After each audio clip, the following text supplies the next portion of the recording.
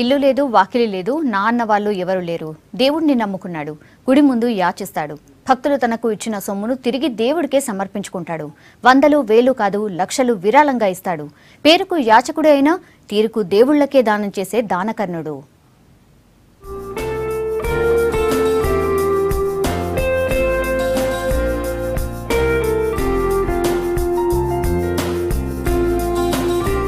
ఇతడు యడ్ల యాదిరెడ్డి. విజయవాడ అజిత్ సింగ్ నగర్ సాయిబాబా ఆలయం దగ్గర భిక్షాటన చేస్తుంటాడు. అంతా ఈయన్ని దైవాంశ కలిగిన వాడంటారు. ఈయన వయసు 75 ఏళ్లు. ఎప్పుడో 11 ఏళ్ల వయసులో విజయవాడ వచ్చిన యాదిరెడ్డి బతుకు తెరువు కోసం అనేక పనులు చేసి చివరకు బిచ్చగాడిగా మారాడు. ఆ బిచ్చం డబ్బులని దేవుళ్లకే దానమిస్తూ అందరి చేత ప్రశంసలు పొందుతున్నాడు.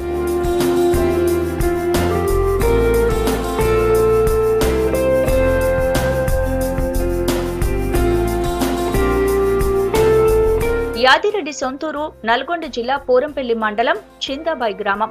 చిన్నతనంలోని తల్లిదండ్రులను కోల్పోయాడు. హైదరాబాద్లోని బంధువుల ఇంట్లో ఉంటూ 2వ తరగతి వరకు చదివారు. వారి నుంచి అవమానాలు, చీత్కారాలు ఎదురయ్యాయి. వాటిని భరించలేక రైలెక్కి విజయవాడ వచ్చేశారు. మొదట్లో రిక్షా తొక్కుతూ జీవించేవారు.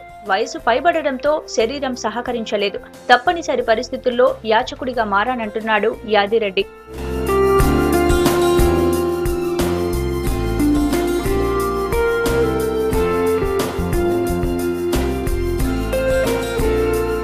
విజయవాడ ముత్యాలంపాడు సాయిబాబా ఆలయం ముందే కూర్చొని యాచన చేస్తాడు యాదిరెడ్డి.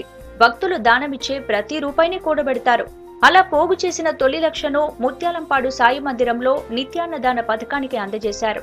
ఆ తర్వాత దత్తాత్రేయుడికి 50,000తో వెండి కవచం, సీతారామ లక్ష్మణులకు కిరీటం చేయించాడు. దాంతో యాదిరెడ్డికి దానం చేస్తే ఆ డబ్బు నేరుగా దేవుడికి చేరుతుందని నమ్ముతారు భక్తులు. నేను గుడికి 25 ఏళ్ల నుంచి పైగా వస్తున్నాను. నా పెళ్లికి ముందు నుంచి నేను గుడికి వచ్చినప్పుడల్లా ఆయన బయట నుంచి అమ్మ అమ్మ అంటే నేను ఇచ్చే 10 రూపాయలు అంతే. కానీ ఆయన కొన్ని వేలల్లో లక్షల్లో ఇస్తారు. గురు పౌర్ణమి సందర్భంగా 1,00,000 రూపాయలు ఇచ్చారు. అంతకుముందు దత్తాత్రేయ స్వామి వారికి ఇచ్చారు. అలానే కనకదుర్గమ్మ వారి గుడికి కూడా 1,00,000 రూపాయలు విరాళం ఇచ్చారండి. సాయిబాబా ఆలయంలో నిత్యాన్నదానానికి గతంలో 1,08 రూపాయలు ఇచ్చాడు యాదిరెడ్డి. దత్తాత్రేయ విగ్రహానికి 50,000తో వెండి తొడుగులు చేయించారు. ఆ పక్కనే ఉన్న కోదండ రామాలయానికి 1,00,000 విరాళంగా ఇచ్చారు. దుర్గాదేవి ఆలయానికి 1,116 రూపాయలు ఇచ్చారు. ఇప్పటి వరకు వివిధ ఆలయాలకు 5 లక్షల వరకు విరాళాలుగా ఇచ్చాడు యాదిరెడ్డి. గుళ్లలో భక్తులు పెట్టే ప్రసాదాలు తిని కడుపు నింపుకుంటున్న యాదిరెడ్డి ఆలయ ప్రాంగణాల్లోనే నిద్రపోతుంటారు. భక్తులు ఈ గారికి ఇచ్చిన ఈ యొక్క విరాళాలు ఆ డబ్బులు తీసుకొని ఈ సాధువు గారు ఇవన్నీ పోగు చేసి ఈ బాబా గుడికి కానీ అమ్మవారి గుడికి కానీ దేవతలు ఎవరికైనా సరే ఈ ప్రసాదపూర్వకంగా అయిన ఈ వచ్చిన డబ్బుల్లో మాత్రం ఈ బాబా గారికి అమ్మవారికి తప్ప వేరే వాళ్ళకి వినియోగించడు ఆయన గారు. ఏది లేదా స్వామికి వెనక ముందు ఎవరు లేరా సాధువు గారికి. ఈ బాబా వారు అమ్మవారి తప్ప ఇంక వేరే ఎవరు లేరు. ఇక్కడే ఉంటాడు. నా అనేవారు ఎవరూ లేరని, అందుకే భిక్షం ఎత్తుకున్న సొమ్మును ఆలయాలకు విరాళంగా ఇస్తానని చెప్తున్నాడు యాదిరెడ్డి. ఇప్పుడు జీవిత చరమాంకంలో ఉన్నానని దేవుడి సన్నిధిలోనే గడిపేస్తానంటున్నాడు. యాచకుడిగా మారిన తర్వాత ఆరోగ్యం బాగా లేకపోతే హాస్పిటల్కు వెళ్తే 1,00,000 రూపాయలు అవుతుందని చెప్పారని, ఆ సమయంలో దేవుడిపైనే భారం వేశానంటున్నాడు. తర్వాత యాచనతో వచ్చిన సొమ్మును సాయిబాబా ఆలయానికి విరాళంగా ఇచ్చానని చెప్తున్నాడు.